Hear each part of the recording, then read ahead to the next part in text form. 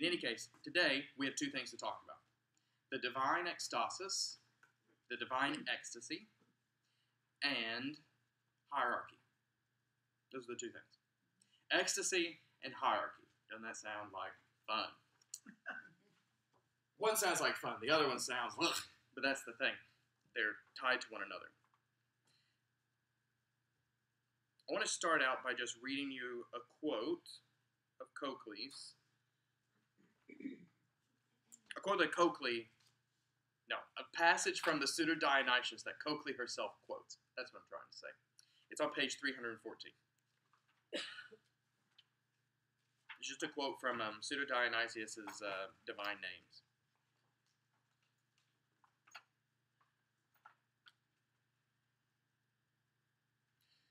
The divine yearning brings ecstasy, so that the lover belongs not to the self, but to the beloved.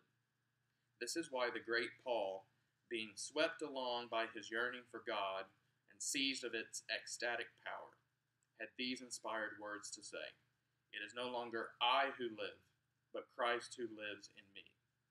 Paul was clearly a lover, and as he says, he was beside himself for God. To be beside yourself is to be in ecstasy.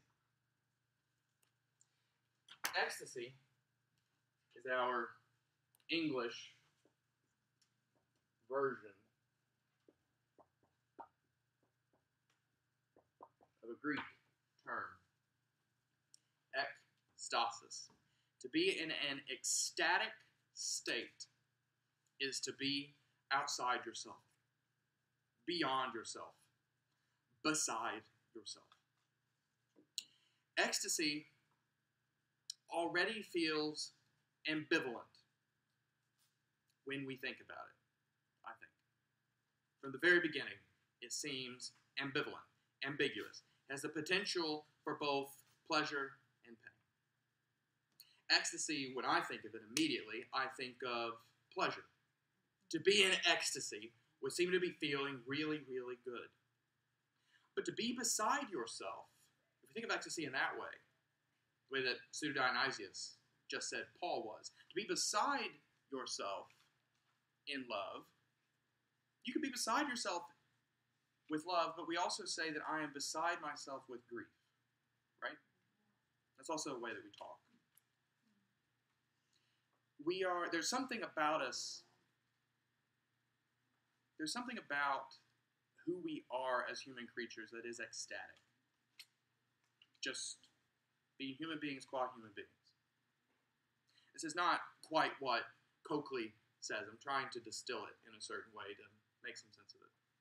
There's something about human beings that is just ecstatic by nature.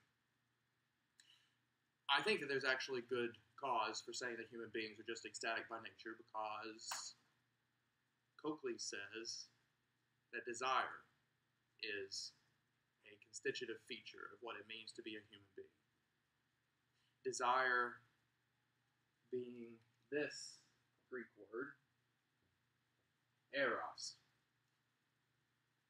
The same root from which we get our word erotic. So, keeping this thought about ecstasy, being beside oneself, and some of the ambivalence in mind, we need to talk about eros versus the other sort of love, agape. These are the two sorts of love that theologians like to fight about. These are not the only Greek words for love. These are not the only sorts of love, but these are the two that theologians fight about. Coakley makes reference to a famous book, a justly famous book by a Lutheran scholar named Anders Nygren. And Nygren argued that eros was pagan. I don't think that's too pejorative. Eros is fallen, pagan. Agape is Christian. Eros is yearning or desire. Agape is self-giving, perhaps even self-forgetting. It's like neighbor love. The idea, Nygren said, was that Christianity initiated a revolution in the way of thinking about love. Heretofore, particularly in the world influenced by Greek philosophy like Plato's, eros had been the focus. Those of you who read the Symposium, that'll be very familiar to you. Obsessed with this idea of eros. Jesus, though, invites us into a different way of thinking about love. A love that's not trying to fill a lack in us. A love that's not yearning, but a love that gives of itself. That's generally the idea that Nygren's trying to work with. There have been a whole host of theologians, though, who have complicated his thesis, who have said, not only is there a genuinely Christian vision for eros, not only is eros not left behind in the transition from Platonism to Christianity, or from Hellenistic philosophy into Christian philosophy, but also the disjunction, the division, the separation of eros and agape is just too easily one in Nygren's work. It's just more complicated than he makes it sound. To say that agape is self-giving and eros is yearning might initially sound like eros is like a vacuum cleaner, and agape is like you're pouring something out.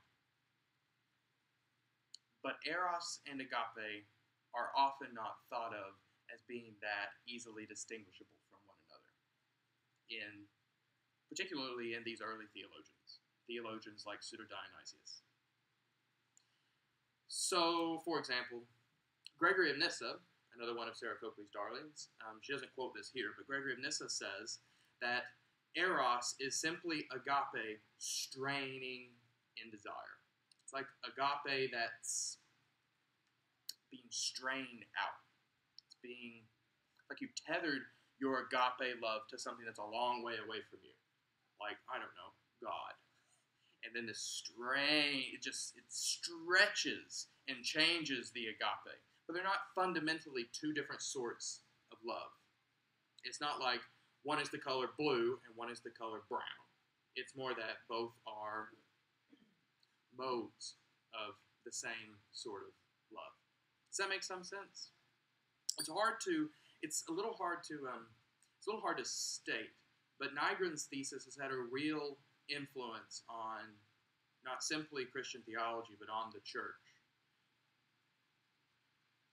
If Christian love is primarily agape rather than eros, it would seem that sexuality has basically nothing to offer one's life with God. That would seem to be a more Augustinian vision, as we were talking about last time. Although Augustine has quite a bit to say about eros. He just doesn't think that the eros for God is that easily translatable into eros for human beings. But to easily divide agape from eros is to risk suggesting that Christian love is all about love other than sexual love. And sexual love is just something you're supposed to sit over here and control.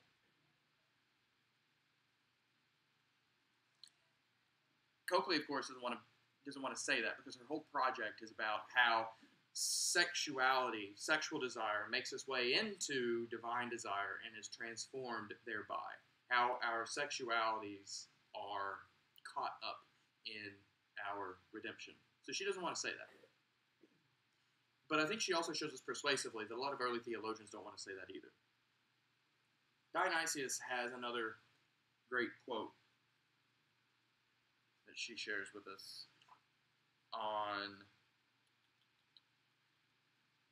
the bottom of 313.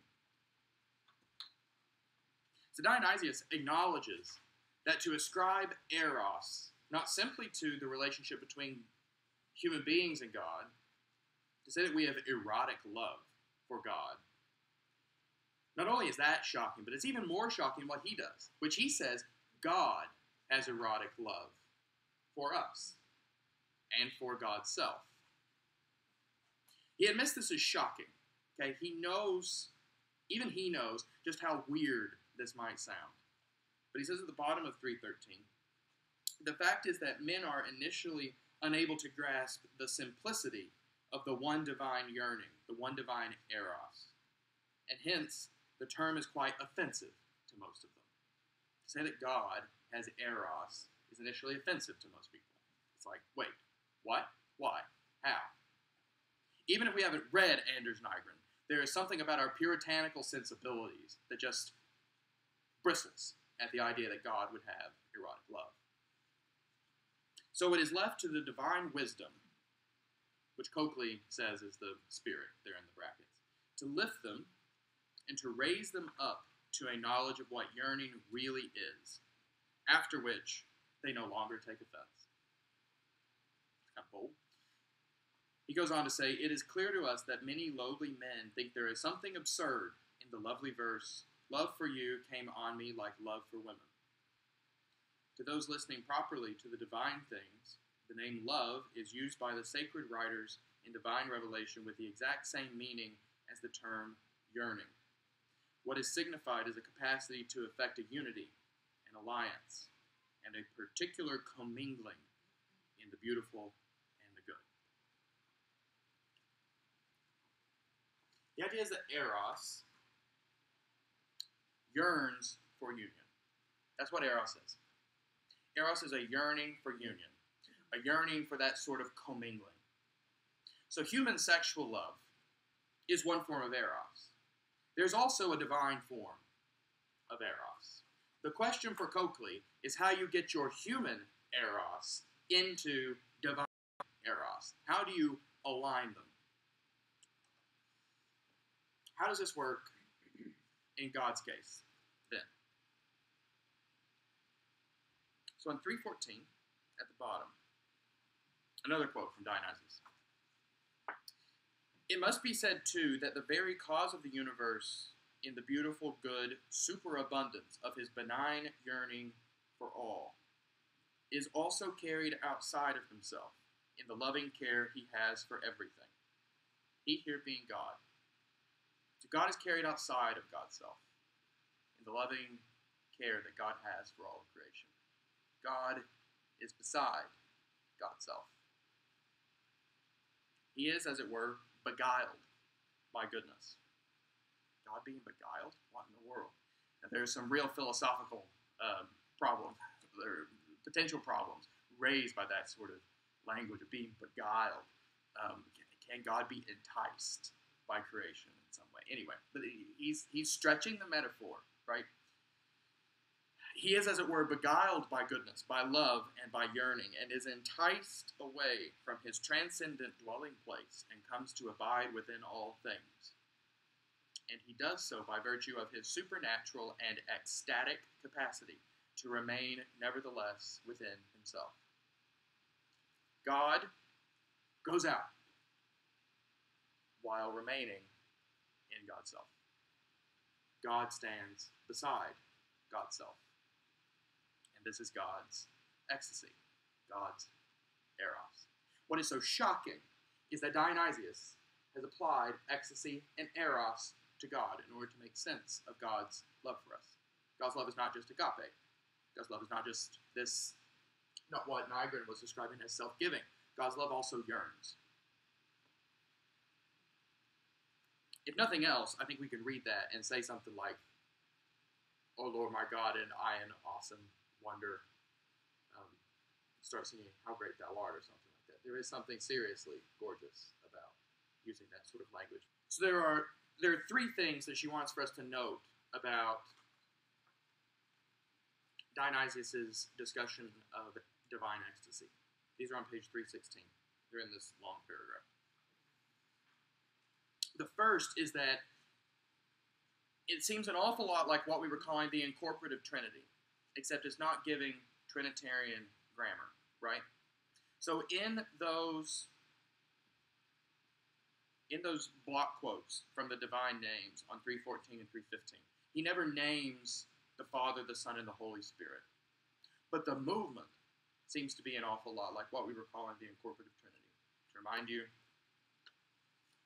the Father, his divine desire the Spirit stirs up the human heart, and it is returned to God through the Son. The Spirit prays within us, the sighs too deep for words.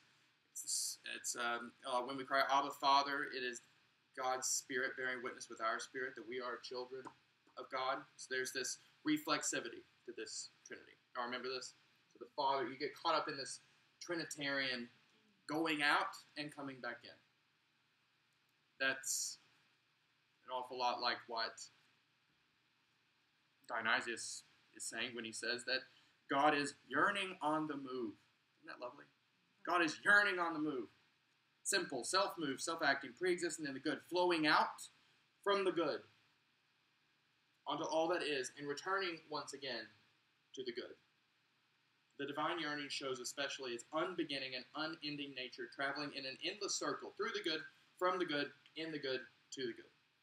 Unerringly turning, ever on the same center, always proceeding, always remaining, always being restored to itself. In ecstasy, being outside of God's self. Being beside. I don't want to say... Yeah. Being beside God's self. That's fine. Being beside God's self. It looks an awful lot like this. But Dionysius doesn't describe it using the words Father, Son, and Holy Spirit. Coakley doesn't think it's that big of a jump, though, to go ahead and describe it using Father, Spirit, and Son. The second thing is that Dionysius is unable, in virtue of his Platonic commitment, she writes, fully to align sexual eros and divine eros. Though he is also, in virtue of his Platonic commitments, quite clear that physical desire finds its origins in right divine desire. And this is a point she's been trying to make throughout the book, that Freud is turned on his head in this way of thinking about desire. So Freud thinks that all talk about God is really about sex. Coakley says that all talk about sex is really talk about God. That's the reversal. And this has to do with Freud's own Platonism, Freud's own theological heritage. In any case, that's what I'm trying to do. So, our talk about sex is a potent reminder woven into our earthly existence of the divine unity, alliance, and commingling that we seek. That's what she says. Then she clarifies, no one can move simply from earthly physical love to divine love unless it is via a Christological transformation.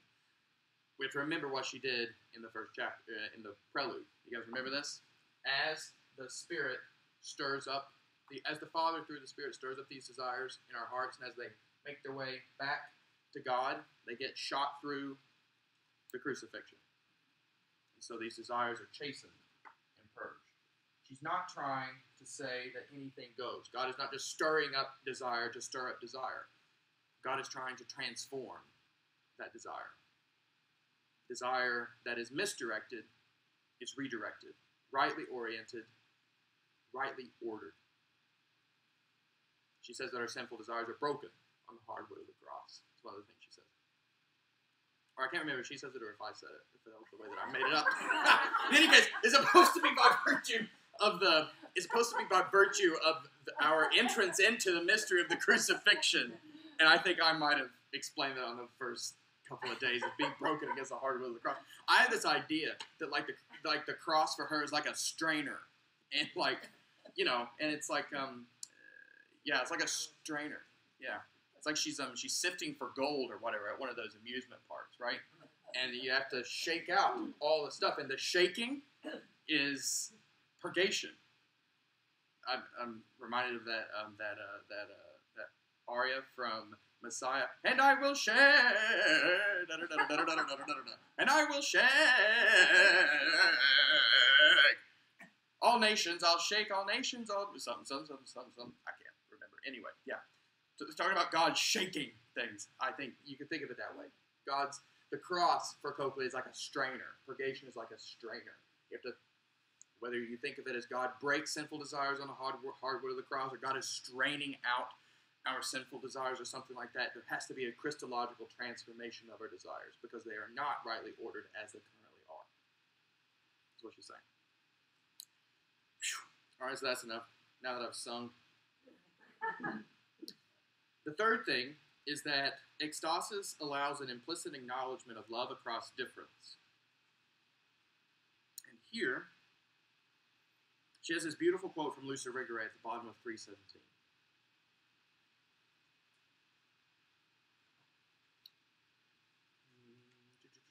I'm going to start in the middle of it. This autistic, egological, solitary love, she's talking about the love according to this philosopher named Emmanuel Levinas, who she doesn't like. This autistic, egological, solitary love does not correspond to the shared outpouring, to the loss of boundary of the skin into the mucous membranes of the body, leaving the circle which encloses my solitude to meet in a shared space, a shared breath.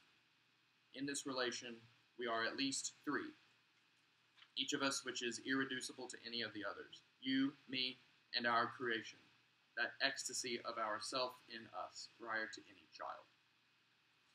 What Rigore is saying there is that in human commingling, in human erotic love, there are not just two, there are three. There is you, there is the beloved, the lover, and their ecstasy. That creation in them, of themselves, prior to any child, prior to any physical embodiment of their relationship, of their commingling. It's interesting to Coakley because it seems like human ecstasy has a triune nature, just as God's ecstasy does. And she equates that ecstasy of ourself in us prior to any child, that space, with the Holy Spirit itself. You guys remember on the first day, when we went over this, I drew another picture on the board.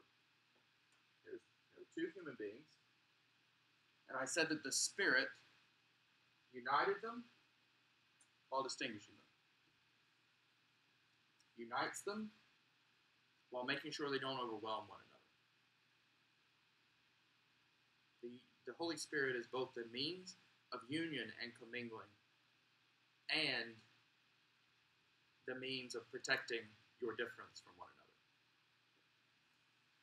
It takes two eyes to make a we, I had a pastor tell me once. If you get rid of any of the eyes, you're no longer a we, you're just one big eye. It takes two eyes to make a we, and Coakley, I think, might add, and the Holy Spirit. Now, the bad way to think about this is not what she means. She doesn't mean that, like, I was watching Mad Men the other day, and they were throwing a dance for teenagers at the Catholic church in town, and some of the organizers were saying that the dancers on the flyer were too close together, and the response was they need to make room for the Holy Spirit. I don't know if you guys were ever told that when you went to church dances or not. I was Baptist. There we go. Yeah, I was Baptist, so we didn't dance. That's not what she's saying. But it is a kind of funny way to think about it. You have to make room for the Holy Spirit. The Holy Spirit is going to unite you and make sure that you don't dissolve your difference. You can't have ecstasy in some way unless you are also remaining inside of yourself. You are beside yourself with love, but you are also within yourself. Yourself isn't totally... There has to be some sort of self to be beside. I think that's what I'm trying to say. Anyway, that's what the language is trying to stretch toward. So, how are these desires chastened? What does that mean? It means they're put in a right order. They're put in a hierarchy. And this is what's odd about the account. Coakley comes in and she says, I'm going to make a defense of Dionysius' account not only of the divine ecstasis, but also of his account of the hierarchy of the universe. Did you all know Pseudo-Dionysius, whom we all love, was the person who coined the word hierarchy? It's a footnote in here. He made up the word. Hierarchy is something of a boogeyman, though, Coakley says. And the hierarchy that Dionysius has is a hierarchy of value, a hierarchy of being. Dionysius is a Platonist. There's just no getting around that. He's a Neoplatonic Christian. We talk about the differences between Christians who tend in Neoplatonic versus in Aristotelian directions when we were comparing Thomas Aquinas and Bonaventure last year. Y'all remember. The thing about the Platonic worldview is it sees the world as being graded in being. Some things are just more real than others. That's what I mean, a universe that is gradated in being. This is an odd way to talk, but it's not an incomprehensible way to talk. For example, I gave a sermon a couple months ago about the different ways that I eat food, right? Eating Chipotle, watching Mad Men is one way to eat dinner. It is in some way less real, though, than Thanksgiving dinner. That's the Platonic sense. That's what they're trying to do. They're trying to explain why some things feel more really real. And of course, the most really real things for a Platonist are the realm of ideal forms. For Dionysius, it's God. God is the really real. God is the form of truth, beauty, and goodness. Everything that comes, I don't want to say under, but it's hard to get over the idea of hierarchy as being like a ladder. Everything that comes under or after God is less real than God is.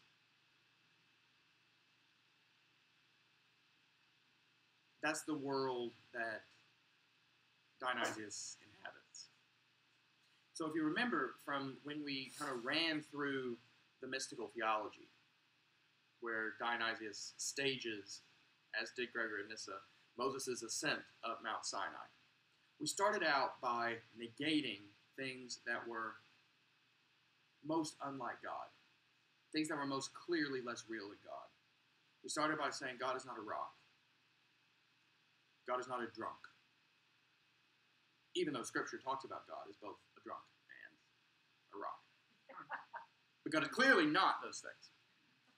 They're less real. So we didn't talk about this at the time, but what Dionysius is doing is he's starting at the very bottom of the hierarchy of the universe, this gradated order of being, and then he moves up through the hierarchy, and you end up negating everything, even being and non-being, even and similarity. You end up saying God is not within the predicate of being or non-being. You end up negating everything. So he goes from the very bottom of the hierarchy all the way up to the top. That's what he was doing. The idea that I think Coakley wants to promote is that in entering into the Trinitarian life of God through this sort of ecstatic prayer, your desires are ordered according to that hierarchy, and thus ordered rightly. Things that are most real can take an awful lot of your desire. Things that are less real are often incapable of taking all the desire that we pour out at them. So our desires are reordered. What I mean by reordered is they are ordered in accordance with the order of being that Dionysius just thinks is built into the universe. That is different from a hierarchy of power. Okay? A hierarchy of being is different from a hierarchy of power. And it is a hierarchy of power that, she says, feminists always have to resist. The translation of, say, a hierarchy within the Trinity into a hierarchy within the church is what has to be avoided. And such a hierarchy has been made. In Eastern Orthodoxy, for example, bishops mirror God the Father. That is one reason why they are bishops. The bishops image God the Father. So there's a direct Trinitarian translation of hierarchy within God into the church. That is the sort of thing that she says a feminist must always oppose. Not only in the church, but also in God. Hierarchy is not appropriate in God because of the creed. Because all the persons are considered to be co-equal. It would make no sense to say that the Son is less real than the Father. That would be awful. And yet you see theologians tempted in this direction all the time, whether explicitly or implicitly. She's been trying to argue over the course of the book that theologians often say this sort of thing about the Spirit. They make the Spirit less real than the other two persons, right? So you have to resist hierarchy in the Trinity. You have to resist hierarchy in the church, a power hierarchy. But that doesn't necessarily mean you've gotten rid of hierarchy in all its senses. It doesn't mean you've gotten rid of hierarchy in the sense of a hierarchy of desires. And that's the sort of hierarchy she wants to defend. So, ecstasy in God and in human creatures. Eros in God and in human creatures. We are trying to figure out how our Eros gets put into the crucible of God's Eros and is transformed. Our desires are reordered such that they match the hierarchy of being